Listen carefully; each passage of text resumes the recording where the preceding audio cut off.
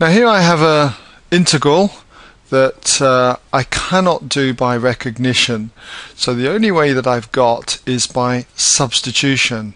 Well, I say the only way I've got, I mean I could multiply this bracket out, I suppose, to the power 4 and then times by x and integrate every term and then simplify it, but whoa, how tedious is that going to be?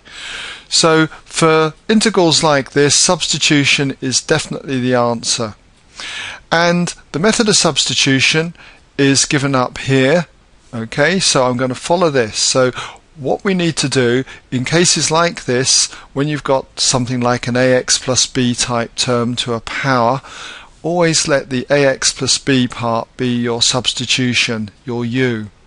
So I'm going to let u then equal, okay, let u equal the 2x plus 3. Now, even though we've got to get dx to u, first of all I find du by dx. Okay, so we differentiate this equation here with respect to x. So we're going to have du dx would equal, in this example, 2. Now we want dx by du. So in order to find dx by du, okay, we turn to another principle, and that is dx by du is always the same as 1 over du by dx. So in this particular example, dx by du is going to be 1 over 2, a half in other words. Alright, so we now have dx du as being a half. So we can go back to this integral, and using this method we can change the variable from x's to u's by, first of all, just replacing dx with dx over du by du. So we have x, then the 2x plus 3 to the power 4, okay, and dx then is being replaced by dx over du by du, so that becomes a half du. Alright, now before we can integrate this with respect to u, we've got to make sure that we've changed the variable, changed all of these x's across so that we have an integral in terms of u. And I can see that u is 2x plus 3. Okay, so that's going to be easy. I can replace 2x plus 3 with the u here to the power 4. But this x here, what am I going to do with that? Well, what I can do is just simply make x the subject from the equation over here. So also I can put that x equals, well clearly if I subtract 3 from both sides, 2x is going to equal u minus 3, and then divide by 2, x is going to equal a half of u minus 3. So what we have is, in place of x, I'm going to write a half u minus 3. Okay, and then I've got u, 2x plus 3, which is u to the power 4 there, so I'll put u to the power 4 down, and then we have half du. So I've managed to change my integral then from the variable x totally over to the variable u. Now I've got half times a half, that's a quarter, and it's always a good idea to bring your constants out the front of an integral, so we'll have a quarter out the front. And then I've got u minus 3 times u to the power 4. I can expand that bracket, so we have u to the power 5 minus 3u to the power 4. Don't forget we've got a couple of terms here, so we need to make sure we put that in brackets, and then we have du. Now I can integrate both of these terms in the usual way. We have the quarter out the front. I'm going to put square brackets in here, and we have u to the power 6 over 6. For minus 3u to the 4, when we integrate that, we have minus 3u to the power 5 over 5.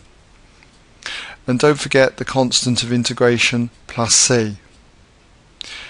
Now at this stage, remember we've got to express our final answer in terms of x. So at this stage, what we could do is replace our u with 2x plus 3 back into the equation here but what I'm not going to do is that. Okay, it's far less work if you simplify this expression here at this stage.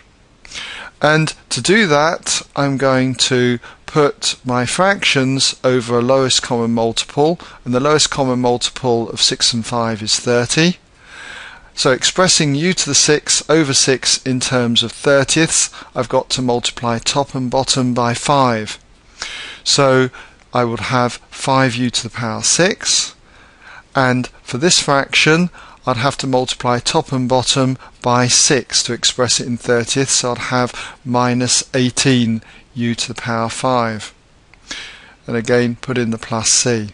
Now at this stage I could factorize the top, and what I would have is u to the power 5 bracket, and then there'll be 5 times a u, that will give me 5u to the 6, and then I would just need an 18 on the end there to give me 18u to the 5.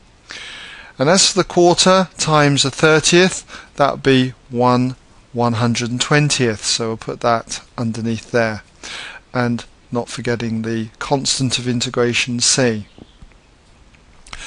Now I'm going to replace my u with the 2x plus 3, so we'll just move that up a bit, okay, to there. So what I have then is 2x plus 3 to the power 5 all over 120, and anticipating at this stage that I'm going to have brackets within brackets, okay, I'm going to put my square bracket back up again, so that's going to be 5 lots of u, which is 2x plus 3, and then minus 18, close the bracket off, and plus c. Now at this stage I can see that if I was to expand this bracket, I'm going to have 5 lots of 2x, that would be 10x, and then 5 3s are 15, and then I've got the minus 18 on the end. So I can see that this is going to be simply 10x minus 3. So I can write that final answer in then as 2x plus 3 to the power 5 over 120, all multiplied by, and I can reduce my square brackets back down to curved brackets again, 10x then minus 3 plus the constant. Alright, okay, so there you have integration by substitution, or as some people call it, changing the variable. And I hope you can use this then as a typical example. Just follow the method through. Be careful though on the algebra. As I said to you before, I find it a lot easier just to simplify at this stage. When you've got your u's, rather than make the substitution straight away of 2x plus 3 in this case, just simply keep cleaning up, work your way through, then do the substitution towards the end.